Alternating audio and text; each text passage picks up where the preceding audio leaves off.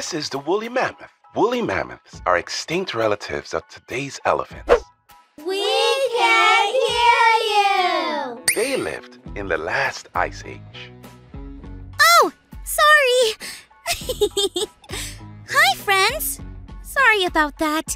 Remember my visit to the museum that I told you about? Yeah. Well, we had a really cool person named Linda with us.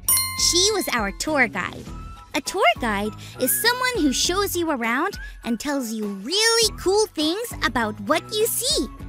The problem was, Linda spoke really quiet, and I couldn't hear what she was saying. Huh?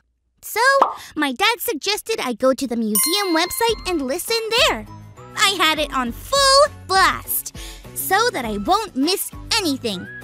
Speaking of full blast, this is the woolly mammoth.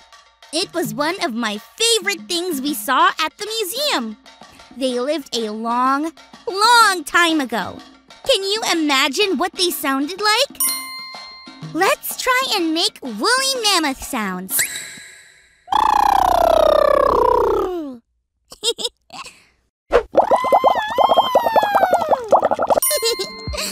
Woolly mammoths aren't around anymore, so we can't actually hear them, though it's fun to imagine.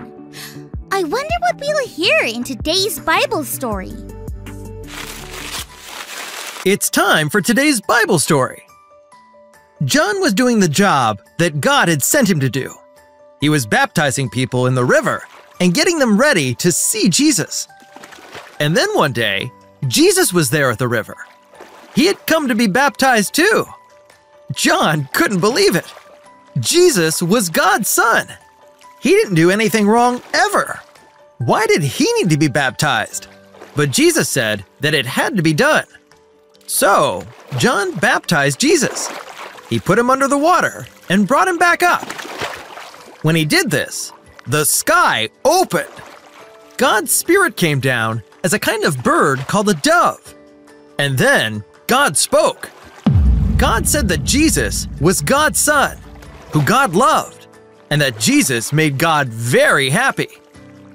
John had been telling everyone the very same thing about Jesus, but now they heard it from God's very own voice, because we can hear God's voice if we listen.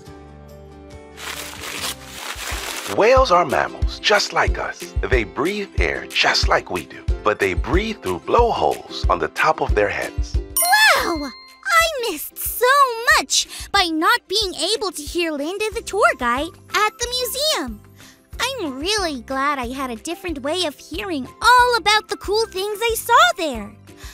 That made me think about the different ways that God speaks to us. In the Bible story today, people got to hear God's own voice.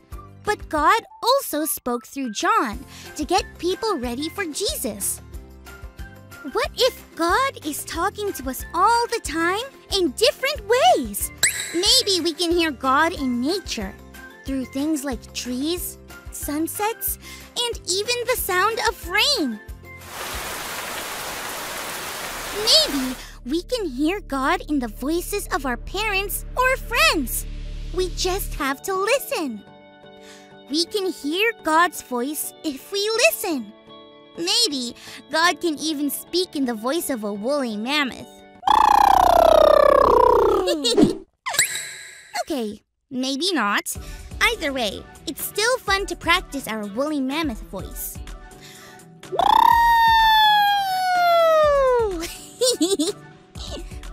Well, I'll talk to you all next time.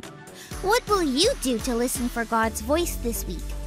Remember, we can hear God's voice if we listen.